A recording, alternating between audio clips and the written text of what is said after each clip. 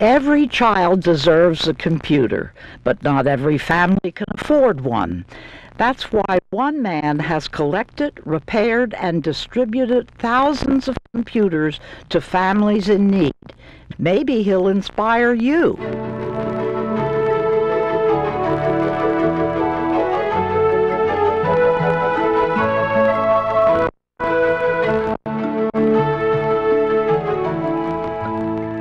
Thanks to Robert Toporek and his volunteer-run organization, Team Children, more than 4,000 needy families now have computers. And he joins us today to tell us more about the project. Welcome. Thank you. Idea for Team Children. There's a lot of stress in the families that we help because of their economic conditions. And not having a computer exasperates that problem because they have to stay after school, go to the library, borrow one from their friends, or oftentimes do without.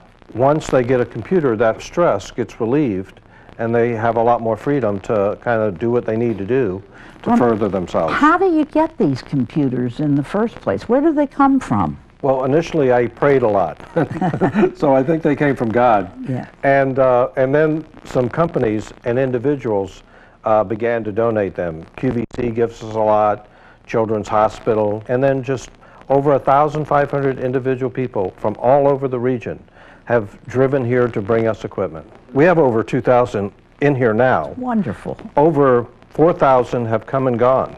It's a basic computer, a really great computer that will do everything to get through school and to teach their young ones. How does someone get one?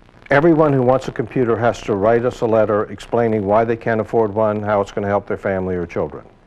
We charge people $185 for the computer because that's our only source of funding. Well, and these computers, they need work. They need work, and a lot of it... So that costs money. That costs money. It costs money to keep the doors open. It costs money for rent.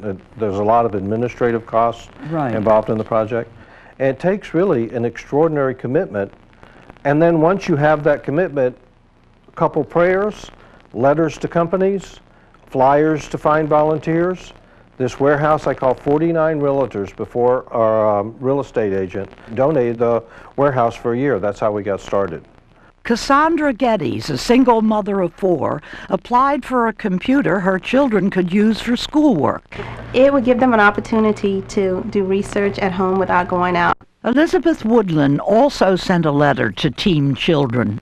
I am the mother of 2 boys. Their father died in a car accident. I think today every child needs to learn at an early age to use a computer. All the kids today have them, and I didn't want them to miss out.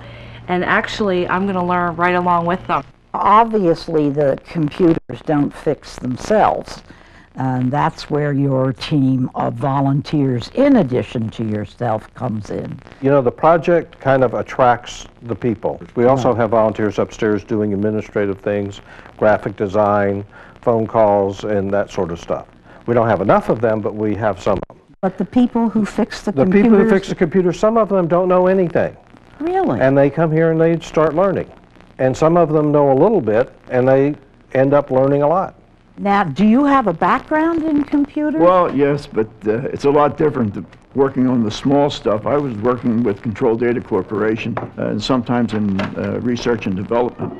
But I'm sort of learning a lot here. I'm fixing up the computer. I'm getting ready. I'm actually installing a modem right now. I'm a senior at Wissahickon High School. We have an internship, and I come here for usually about 2 hours a day. Do you have any kind of advice that you could give people who might want to start something in another part of the country? I know you talked about motivation. All they need is a computer and a family and a volunteer to get started. Thank you, Robert. This has been an enlightening and stimulating program. For more information, why don't you write to the address you see on your screen or visit our website. So thanks for watching, and I'll see you next time.